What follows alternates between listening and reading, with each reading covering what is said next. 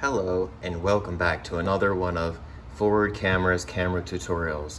Today we're going to be talking about how to use the classic OneStep Polaroid Rainbow camera. These cameras came after the SX70 and they use SX70 film. These are a lot cheaper, easier to use. All you have to do is pretty much take the photo. So let's get started and learn how to use the camera.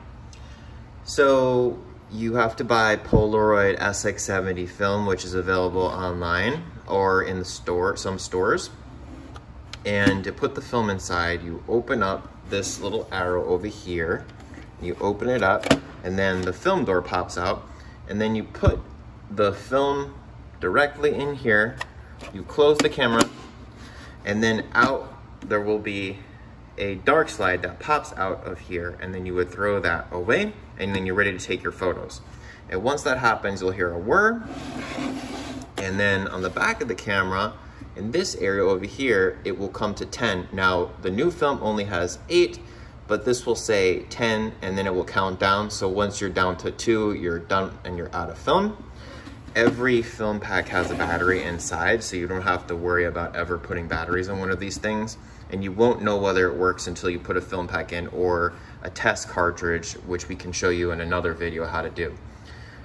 So to take a photo, you simply look through the viewfinder, aim it at your subject, and you press down the red button and you hold it until the photo pops out. And once it pops out, you need to take that photo and you need to flip it upside down, put it in a dark place, and wait at least 10 to 15 minutes for it to develop. Don't shake it like a Polaroid photo, like in any of those sort of songs or whatnot. That will actually break the photo and you'll have issues with it. Just simply let it sit gently somewhere, put it in your coat pocket, out of direct sunlight. These cameras, you might want to buy a frog tongue, which is available online, and that will block the sun from the photo. So the new film is actually sensitive to sun as it comes out. So I highly suggest you keep it out of the sunlight for as long as you possibly can and let it develop, and don't touch the film as it develops. Now, the thing about the SX70 film is that it's a very slow film. So this camera should be used in very, very bright sunlight outside, or you could actually buy flash bars online for SX70 cameras, and the flash bar will pop on the top of the camera, and you can have indoor flash as well. Because it's a slow film, it's slower than the 600 film. It's like 140 ASA, I believe.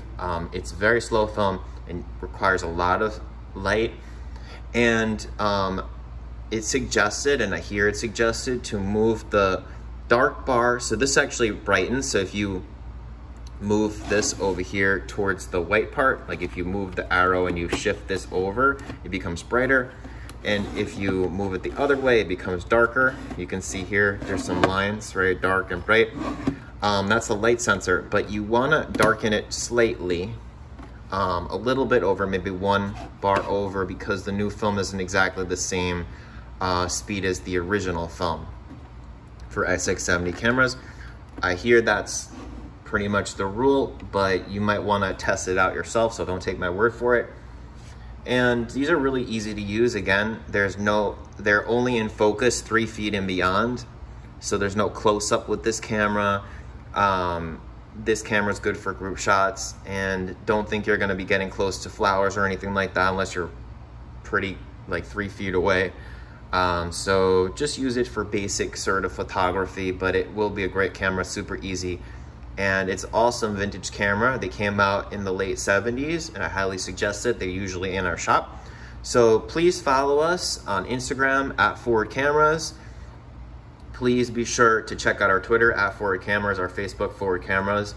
Subscribe to our YouTube video, and also check out our online vintage camera shop on Etsy, Forward Cameras. Thank you so much for watching, and take care. Have a nice day. Bye-bye.